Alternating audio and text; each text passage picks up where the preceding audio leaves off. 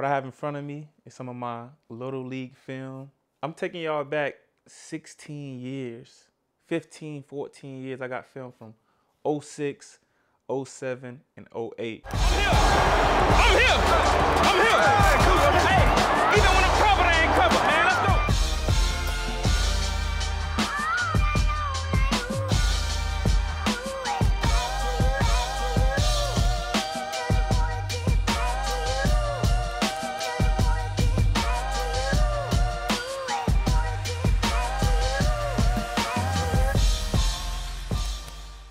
All right, man, welcome back. Route Runners TV, Season 1, Episode 4. Man, I decided to take y'all back. What I have in front of me is some of my Little League film.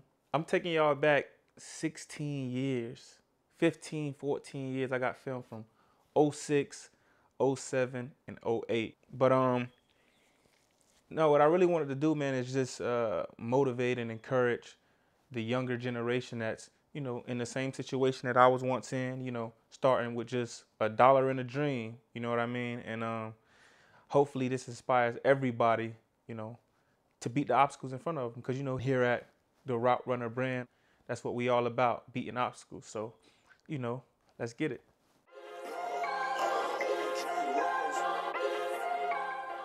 Coconut Grove versus Richmond Heights. Two down south teams playing. But this particular year, this was the last year, 2008, this was my last year of Little League football. And usually your last year Little League football, you like 13, 14 years old. I don't know how much y'all know about Little League football, but you do a weigh-in. And so when we was doing the weigh-in versus this particular team, shout out to my coach, Coach Zoe, he was our head coach. You look at how much the kids weigh and you look at their age. Everybody has a birth certificate. So we doing the weigh-in, and Coach Zoe is like, he let a couple kids slide, but then he noticed like all the kids that they had were too old.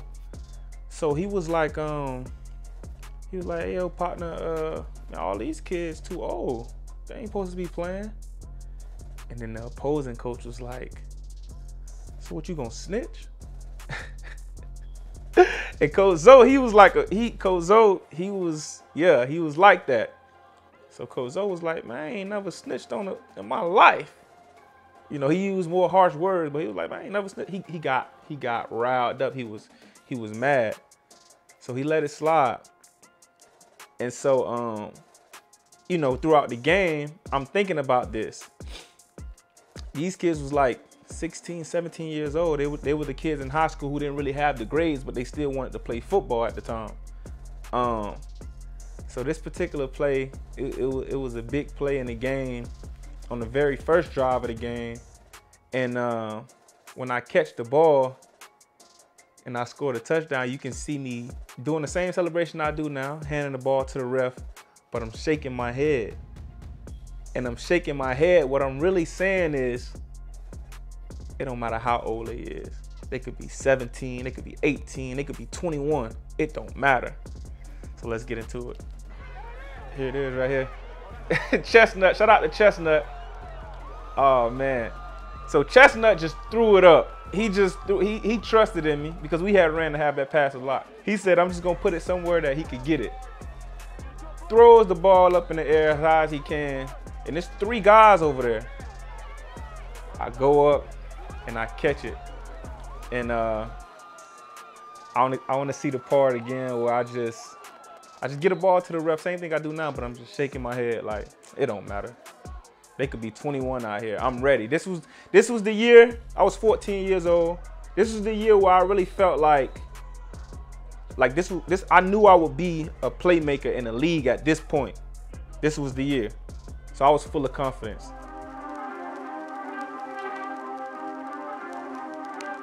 Play number 2, Sunnyland versus the New Birth Saints. So it's a quick backstory. Played for a park called Sunnyland for 1 year. You know, something happened with Coconut Grove. I think they didn't have the funds, or something happened with the commissioner. It was something to where everybody had to relocate. So You know, some people went to Sunnyland, which is further down south in Miami. Some people went to Overtown. Some people went to Richmond Heights. I decided to go to Sunnyland.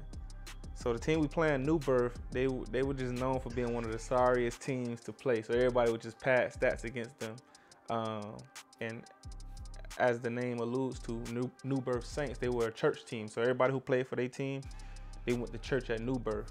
And they just didn't really have the athletes, man. But yeah, I got a reverse and I just took it to the crib, just padding stats. So there I go, number 2. Turn it up. And I'm gone. I mean, I'm still fast, but ooh, you see that stride?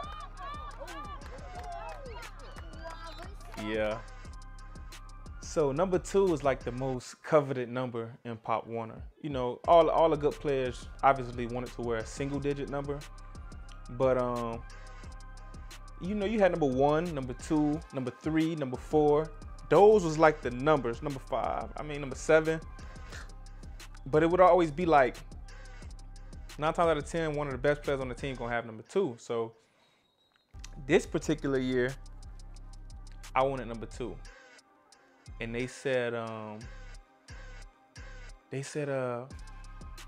so Sunnyland Park was a big park, but you know, before practice to warm up, we would run a whole lap around the park and then we would stretch. And the coaches said the best words I had heard up to that point. They was like, all right, y'all, we're gonna run a lap around the field, then we're gonna get our jerseys. So me, as I alluded to before, track was my first sport. And I used to go to the Junior Olympics for the mile. So I was very well conditioned. So when he said that, I'm like, I put 2 and 2 together. Okay, whoever come around here first, they gonna get that jersey number first. So I'm gone. I'm gone. Now I know my best friend Chestnut, I know he want number 2. But I want number 2 too. A lot of people want number 2. But he had it the year before. He had number 2 the year before. And I think I had number, I don't even remember what number. I think I had number 3 or something. So boom, I'm gone. I'm looking back. And Chestnut, he ain't no long distance runner. So I know he ain't nowhere to be found. But I still got to be careful. Somebody else might be behind me. So I finished first like how I usually do. And we got in the line. Everybody got in the line according to where they finished at. And I picked that number 2. He was mad. He was mad. Well, I needed that. So yeah, that's how I got number 2. Then I ended up wearing it in high school. And now I got it now for the Browns. So it all comes full circle. I knew I was going to be cold. Okay. So earlier, when I made the play, when I was playing 160s, when I was 14 years old, here I was 12. And I told y'all that when I made that catch over those three players, that was the year I knew I was going to be a playmaker in the league. But this year right here, when I was 12, this is when I knew I would make the league. You see what I'm saying? So like, there was a situation with our cornerback coach. we was getting prepared to play the first game. I was like doing releases on our starting cornerback. And our cornerback coach, he started getting mad. He was like, man, you know how we gonna guard their receivers? We can't get it right in practice. And he was trying to show him how to do it. Now he was like, hey man, listen, this is how you do it. You get in this. And mind you, he was athletic. Like he used to wear cleats to practice. He had played college football and everything. So I'm 12. He's like, this is how you do it. He's like, Mario, come on, do it again. He said, hut, boom. He jumped that way, I go this way. He was like, oh shit. He's like, you better do that in the game. And I swear, at 12 years old, that's when I knew I would make the leap. Because I figured, like, I knew I could do it against everybody my age, you know what I'm saying? But if I could do this against a guy he was probably my age at the time. He was probably 28. If I could do this against a guy who's a grown man, who's athletic, man, ain't no telling where I could go with this.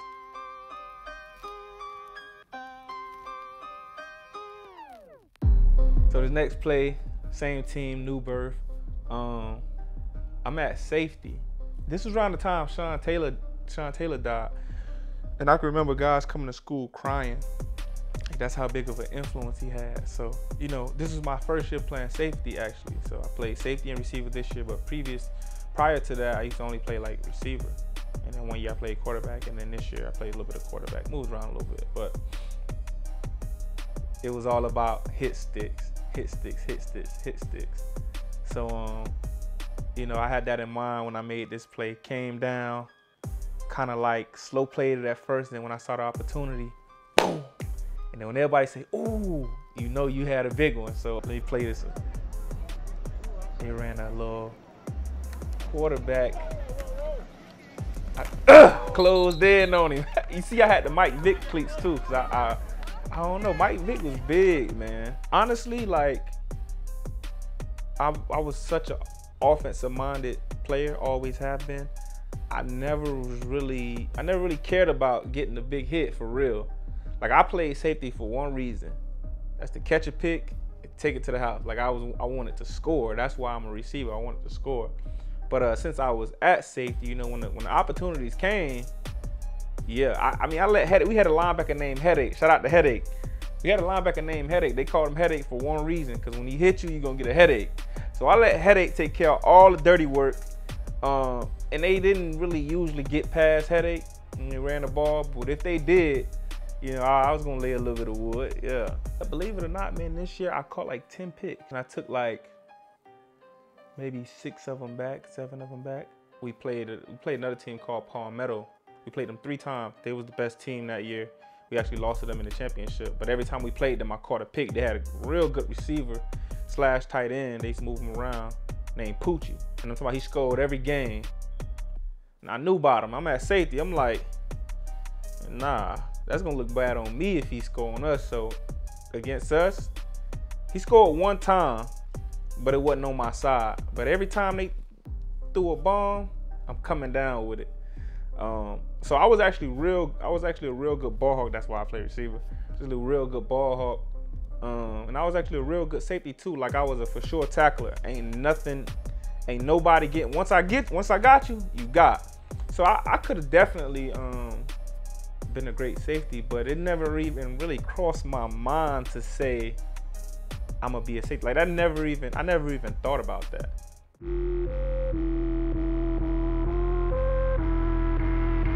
So we going back to Coconut Grove. So this is 2007.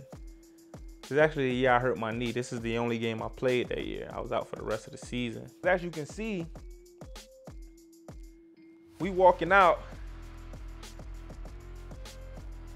We playing this game in our practice jerseys. Look how big, you know, the practice jerseys with the little holes in them. So our jerseys hadn't come in yet. I think this year Frank sponsored the park. Frank Gore sponsored the park, but our jerseys ain't come in because Frank from Coconut Grove. Our jerseys ain't come in yet, so we got to play in our practice jerseys. Everybody playing in their practice jerseys. Even the little league guys who jumping around, they got on practice jerseys. And it was big, like they was like back in the day type deal. Shout out to the Grove. I just actually donated some jerseys to the park. You know, they gonna have a route runner emblem on them and everything like that. But nah, we playing Sunnyland. I caught a pick. I took it to the crib. Didn't get the whole play, but we got the tail end where I catch it, I'm returning, and I cut back and I go and I score. Another interesting tidbit from this play, man. My mom never saw me play football till my senior year in high school. So I was 17, and I started playing organized football around like 6 or 7. So for 10 years of me playing, my mom had never seen me play football. And it was not because she didn't want to, it's because she was just always hecka busy. Like, she was always working overtime, she was always working on weekends, everything like that. But this particular game, right, I think she had just got off of work. And I think she was looking for like one of my sisters. She knew they was on the park because everybody was on the park. And then you hear the music playing in the background. She could hear the music because our home was like literally a minute walk from here. So she knew they was on the park. I think she was looking for one of my sisters. She just got off of work. We just so happened to be playing. I take this pick back. One of my coaches like, look who's out here. Because, you know, she never was at the game. Look who out here. And my mom was standing right there, like waiting on my sister to come. And I was like, oh shoot, my mom just seen me score a touchdown.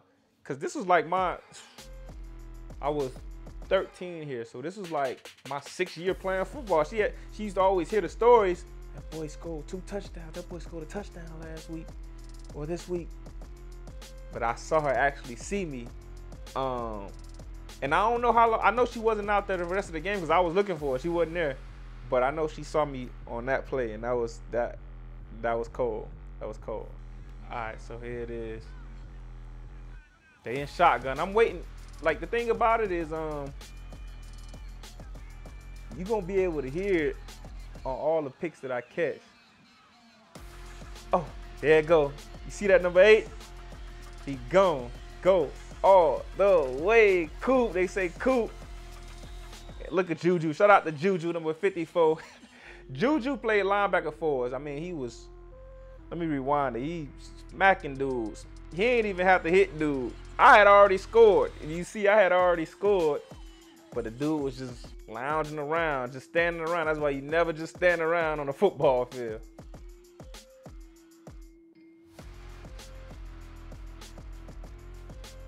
Bro, that's her. You can't really see it clear. That's her though. In that light greenish shirt. Right? You gotta. There she go, waving. That's her. That was her. That was her. That's crazy.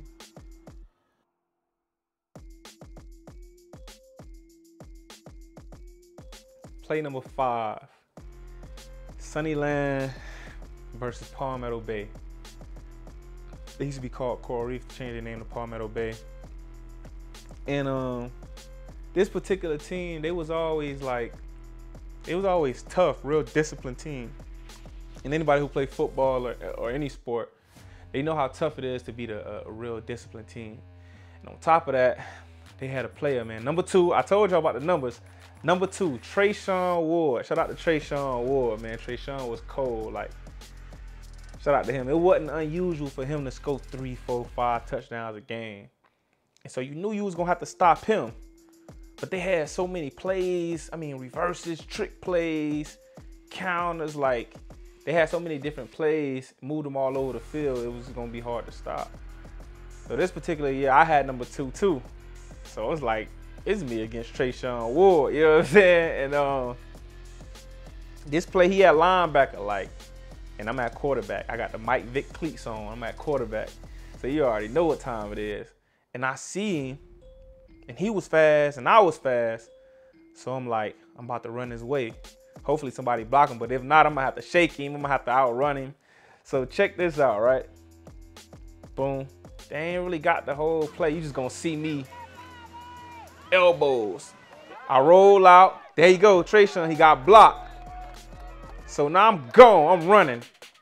And you see, I'm almost about to fall. I'm trying to run so fast. I know Trayshawn is fast. I'm like, man, it'll be a shame if I get caught by Trayshawn. You know what I'm saying?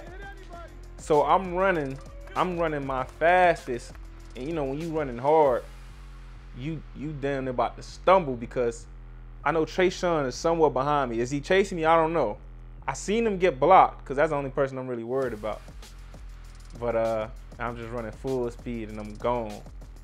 So boom, same game. Sunnyland versus Palmetto Bay. Me and Trayshawn still going at it. I gotta make more plays. I know Trayshawn probably gonna score 3, 4, 5 times. So I'm at quarterback. It's a roll out to the left, and we got a receiver, another receiver. It was me and Davies. We was the receivers. We was cold.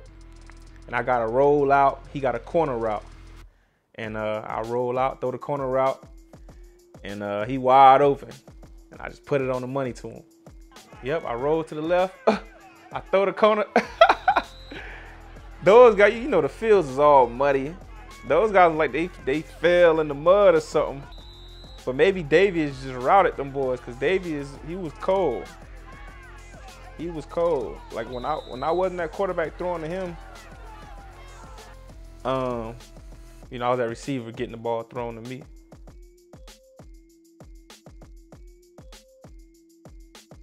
So So last play I want to show, man, championship game against Palmetto. Not Palmetto Bay, Palmetto. And I got to give it to them. They was the best team this year. And we just couldn't, this is our third time playing them. The first game, they kind of got the best of us. The second game, it was real close.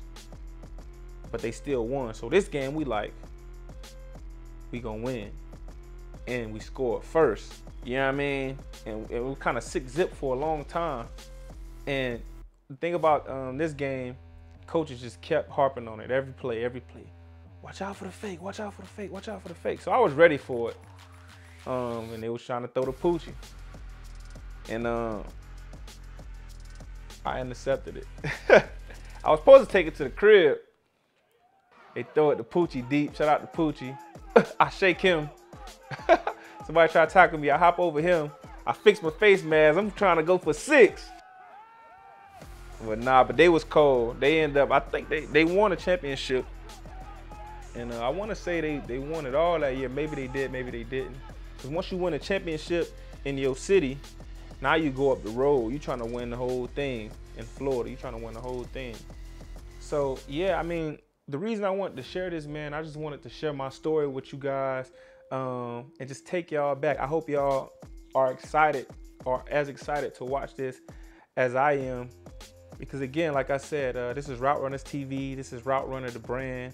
And, you know, we just want to encourage and motivate everybody to be a route runner, because if you can beat the obstacles in front of you, you are a route runner.